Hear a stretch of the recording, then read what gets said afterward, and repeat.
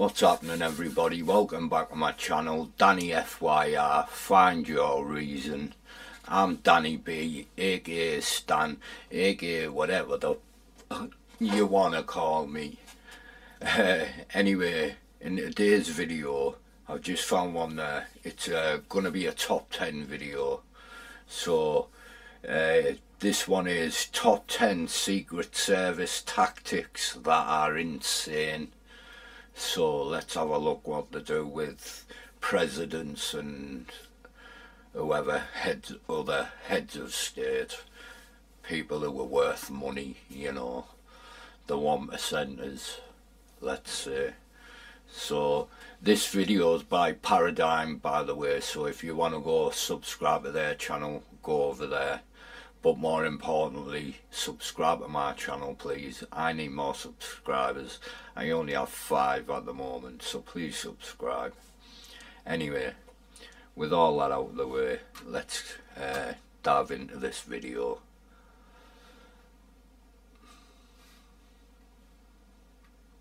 It takes a lot to protect the President of the United States.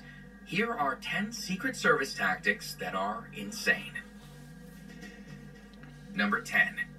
Ink Library. The Secret Service has the world's largest collection of ink. The Secret Service works in conjunction with ink manufacturers, where they have a massive database of tags in the ink. These tags allow Secret Service agents to narrow down the brand of any type of ink. They can also trace where that brand is sold in the country. So, should the President receive a threatening letter, they can trace, to an extent, where that letter may have originated from. They also have a team of handwriting experts that inspect the handwriting of any letter that has a threatening word in it. That is crazy, that, isn't it? The amount of time and money spent just on that alone. Just on that one thing alone. That is, yeah, that is pretty insane. Number 9. Protective intelligence. The President is the target of many online comments. Some of these comments suggest a threat to him, but are likely not serious. However, every single threat is investigated by a team of Secret Service. Big news today, we're launching the Lifestyle Trader Challenge 2022. What is that about? I'll tell you what it's about. Agents. When someone posts anything about wanting to cause the President any kind of harm, even if it's only in jest, every single aspect of that person's life is investigated. Friends, employees, neighbors could all be interviewed. This is known as protective intelligence, and it is conducted to deem the seriousness of the threat. Even if it's only in jest, so even if you're only joking about something, so remember that for the future. Don't joke or anything about the President, because your whole life, your whole family's lives, your friends' lives could be investigated. Not worth that, like, nah, I won't be doing nothing like that.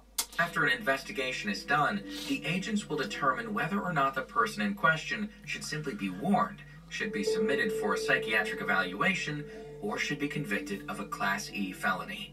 Yeah, you don't want none of that, like, save all that trouble, just don't write nothing about the presidents, joking about them or anything. I'm not joking about this neither, I'm being serious. So no president's jokes were included in this video. Number 8. Agents are trained to spot guns. Impromptu presidential greetings are a nightmare for Secret Service agents. Dealing with large crowds poses a threat for them, as they can't know what someone in the crowd might do. As such, Secret Service agents are highly trained to look for weaponry within a crowd. They scan for people who have their hands stuffed in their pockets, for people wearing baggy clothing, and even for people who seem to be moving stiffly on one side of their body because they might be concealing a weapon. You can imagine that is the most hard part of the job, like, all them crowds. All all them crowds, like he just said, you don't know what any of them could be planning, so that could be really hard. Because they might be concealing a weapon. The Secret Service is famous for their dark sunglasses, but those shades aren't just to shield their eyes from the sun's rays. They wear dark glasses so they can hide their eyes while scanning the crowd. This way, any potential suspects are not alerted to the fact that they are being watched. So they serve a purpose. Before we move on, be sure to subscribe to Daily Top 10s with notifications on so you don't miss any of our videos. Number 7. Water Rescue Detail. One of the many perks of being the president is a lifetime... Hold up, that's a Daily Top 10s. When I looked at the channel name, it was Paradigm, so... if you want to subscribe either or, I don't know. Move on. Be sure to subscribe to Daily Top 10s with notifications on so you don't miss any of our videos. Number 7. Water Rescue Detail. One of the many perks of being the president is a lifetime of protection. Even after his presidency, the president is promised protection wherever he goes. Now, a lot of retired presidents seek R&R in tropical places where swimming and water sports abound. But to ensure the president remains safe, a specific group of Secret Service agents are put on water rescue detail. These agents accompany any president, whether active or not, to any place that has water. They are highly trained in any and all of the dangers that water poses. This is mind-blowing to me. Like, all the money that's been spent for all this, can you imagine? Absolutely crazy. Number 6. CAT agents. CAT agents are the Secret Service's most elite and highly trained agents. They carry SR-16 carbines with them, which are very powerful rifles. The process to become a CAT agent is extremely grueling. When someone is selected, they must first undergo a week of preschool. If they make it through that, they graduate to an intensive 6-week training camp. CAT agents are required to run 1.5 miles in 9 minutes, to wear a 45-pound vest, and to be highly skilled with weaponry. They must also be very intelligent. During their training, they go through arduous stress tests, and most applicants drop out. Their job is to provide cover for the president if he is under attack. They are trained to engage in direct assault combat to give other agents time to get the president to safety. Right. Number 5. The President's Motor Pool. The President's main mode of transportation is aptly named the Beast. It is a customized... Obviously, it's bulletproof to bits and everything. I'd imagine it could survive a certain bomb blast and everything. Yeah. It might tell us something anyway. I'll stop babbling. Cadillac limousine that has over 7 tons of armor. The armor is up to 8 inches thick in places and can withstand high-caliber gunfire or even an explosive device. There you go. But the protection doesn't stop there, as the Beast is never alone. The President's motor pool consists of a whole line of vehicles, including a discreet black van that holds the counter-assault team, otherwise known as the C-80. In total, there are a dozen vehicles in the President's motor pool, and each vehicle costs over $1 million. Number 4. Food screening.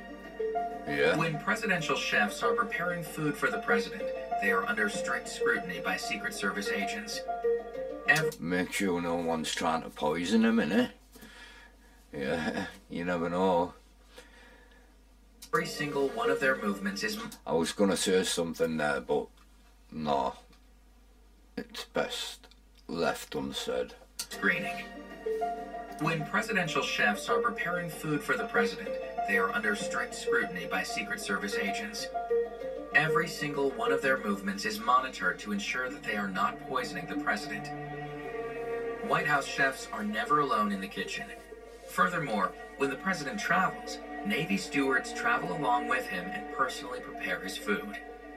The president does not eat any food that has been gifted to him, and although he sometimes orders food while out and about, he only does it for a photo op, as he never eats He doesn't even eat it from a restaurant. Oh wow, I didn't even know that. That's crazy. Go out to a restaurant, but they don't really eat the food. It's just for photo opportunities. Man, that's insane. These are insane, yeah. Number 3. Sistema Russian Combat. It's expected that Secret Service agents would be highly trained in weaponry and combat. They are, after all, protecting the president. But some Secret Service agents are more highly trained than others. Some are trained in a Russian martial art called Sistema. Sistema stands for the system, and it was originally used by military personnel like the KGB and Spetsnaz. Oh. It is unlike any other martial art. It is known for its brutality and its anything-goes mentality. I've never heard of it. Sistema involves controlling the attacker's levers, arms, legs, and elbows. It also involves defending against weapons and weapon disarmament. People trained in Sistema are trained to deal with multiple attackers at the same time. They are also trained to remain very calm while under attack. Sistema is not just a combat tactic, it's a way of life, and people who are trained in this uncommon martial art are expected to live the virtue of the martial art. And although someone practicing Sistema appears calm and completely in control, don't let the calmness fool you. Sistema is a highly dangerous martial art style. Secret Service agents trained in Sistema can easily kill an attacker, although their goal is to disarm, not kill. Number 2. Advanced Secret Service Team. Every single place that the president goes is first scouted out by the Advanced Yeah, Secret of Service course Team. you'd expect that, This like. team arrives before the president to do a thorough check of the entire area that the president is visiting. For example, if he is visiting a school, the team arrives first and inspects every corner of the school, including the bathroom stalls and inside the classroom cupboards. They will even go to nearby hospitals to obtain a list of anyone in the area that has been recently treated for mental illness and Cup released. of tea. They literally leave no stone unturned in their preemptive search of the area. They take over entire hotels. When the president travels, his entourage of Secret Service agents travel with him. But whenever he stays in a hotel, his Secret Service agents conduct a background check on any of the hotel employees that might be in contact with the president during his stay. If any employee has any sort of criminal record, then that employee is asked to stay home from work during the president's visit. Wow. The team also completely takes over the entire floor the president is staying on, as well as the floor above and below. Hello. And they take over elevators for their own personal use, even going as far as to hire an elevator repairman to stay on standby should anything go wrong with the elevator. Number 1.